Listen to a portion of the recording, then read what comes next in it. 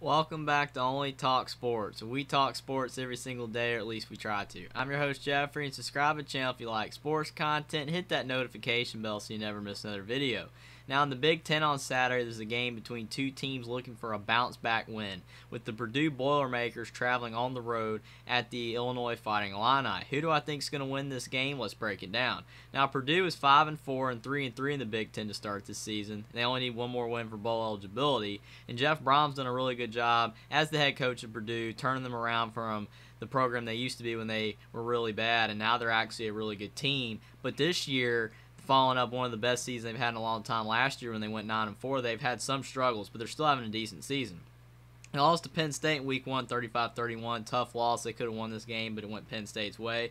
But then they bounced back and beat Indiana State 56-0. And then they lost at Syracuse 32-29 in a heartbreaker. The refs, there was a couple bad calls, and Purdue could not get the win. Then they beat Florida Atlantic 28-26, and that was a good win. And then they beat Minnesota on the road 20-10, and that was a good win because Minnesota's a decent team. Then they won at Maryland 31-29, and it was really looking up for Purdue, and they beat Nebraska 43-37. And they started out the season 5-2, but they've lost their last two games, and they lost at Wisconsin 35-24. That was a tough loss because Wisconsin's not having one of their better seasons, and Purdue has not beaten Wisconsin in almost 2 decades, so that was a tough loss. And then they lost to Iowa 24-3, and that was a tough loss because of the fact Iowa's defense stifled Purdue's offense, and Purdue could not get anything going on offense. And in that Iowa game, quarterback Aiden O'Connell 168 yards and 2 interceptions. Ever since his injury, he is not like the same quarterback. He is a really solid quarterback, and we know he's one of the best stories in college football that he was a walk-on quarterback, and now he's Purdue's starting quarterback. Last year and at the beginning of this season, he was fantastic, but since his injury, he's been struggling a little bit, and he needs to get back to his pre-injury form for Purdue's offense to be as great as it was at the beginning of the season. Running back Devin Mockbee at 65 yards. He's a solid running back. And wide receiver Charlie Jones, the transfer from Iowa at 104 yards. He's a great wide receiver and a great target for Aiden O'Connell. And tight end Payne Durham at 35 yards, one of the best tight ends in the country. And Purdue's offense, when clicking, is really good, but they have been struggling the last few weeks. And on the defensive side of the ball, defensive end Jack Sullivan at 3 tackles, and cornerback Bryce Hampton at 3 tackles. For Purdue against Iowa, Purdue's got a much better defense than they used to, but Purdue's offense is going to have to get rolling again if Purdue's going to start winning games again. And on the Illinois side, they're 7-2 and 4-2 in the Big Ten to start the season, and they're the top of the Big Ten West. They could easily win the Big Ten West if they win this game over Purdue. Bret Bielema has done a fantastic job at head coach turning the Illinois football program around from the Lovie Smith era. They were really struggling, but now they're doing it really good under Bret Bielema, and this season they're having a fantastic season. They beat Wyoming in Week 0 38-6, and that was a good win. Then they lost at Indiana 23-20. This was a tough loss because obviously it's the beginning of the season, and now Indiana's having a really struggling season, but Illinois could not get the win there. But then they won 6 in a row. They beat Virginia 24-3, and that was a good win because Virginia's really struggling in the ACC. Then they blanked Chattanooga 31-0. That was a good win. Then they won at Wisconsin 34-10, and that was a good win because Wisconsin's really struggling this season, and Illinois to go on the road and win like that was good. Then they won in a defensive slugfest over Iowa 9-6. That was a good win to get that one, even though they couldn't put up a lot of points. Then they beat Minnesota 26-14. That was a good win because Minnesota's a decent Big Ten team. Then they won at Nebraska 26-9. Nebraska's having a bad season, and that was a good win for Illinois. But then they lost last week to Michigan State at home 23-15. This was a tough loss because it looked like Illinois was running away with the Big Ten West. Now they're not guaranteed to win the Big Ten West, but they can still do it if they beat Purdue and continue to win.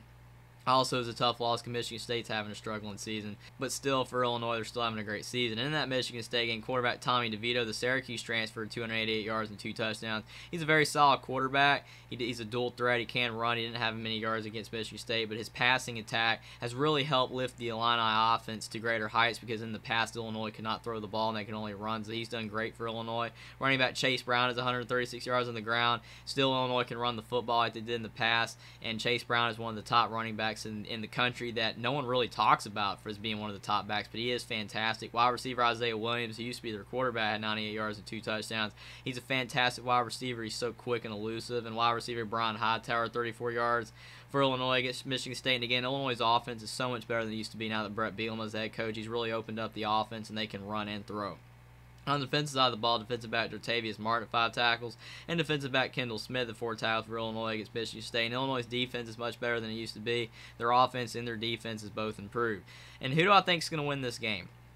This game is at Illinois. That helps Illinois because even though Purdue has won 2 games on the road this year in the Big Ten over Minnesota and Maryland, I still think the home field advantage for Illinois is going to be really good because they're really energized. The fans are really energized. Illinois, even though they just lost at home to Michigan State, that was a tough loss, but Illinois still has their sights set on winning the Big Ten West. Illinois still has a much better team than they've had in a long time, and Purdue does have a very talented team as well, but their offense is just really struggling right now. Aiden O'Connell is having a hard time getting things going. I'm going to go with Illinois to beat Purdue 24-21. I think Purdue can win this game. I think Purdue is really good on offense, but they're really struggling right now, and I think Purdue has a decent defense. But I think Illinois' offense and defense is playing a little bit better than Purdue's right now, and I think Bret Bielema has his team with their sights set on winning the Big Ten West. And I think Illinois is just playing a little bit better football than Purdue right now. And I know Purdue obviously can make a bowl if they win this game. And I think Purdue is going to show up to play. And I think Aiden O'Connell is going to have a better game. But I think Illinois is just going to find a way to stop Purdue one too many times. And I think that Illinois is going to find a way to score more than Purdue. And I think Illinois is going to squeak out a win over Purdue 24-21.